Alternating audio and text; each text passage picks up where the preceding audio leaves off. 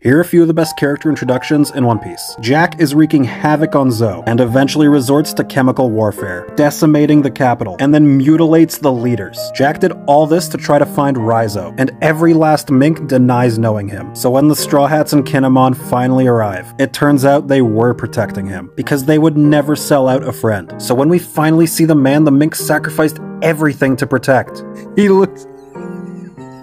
The minks sacrificed their ancestral home for this guy, and it was worth it. Rayleigh. This is the first time we see him, but there's no name tag, it doesn't count. We're talking about the human auction, where Kami is to be sold, but not before getting roughed up by slave trader Disco, who suddenly collapses. And this is when we're officially introduced to a drunk old man going, "I put bubbles on boats, and I love young girls." You dirty old bastard. You can't say that. And then when Kami's about to die, he stumbles out, and he's like, "Wah!" and uses Conqueror's Hockey to knock out everybody.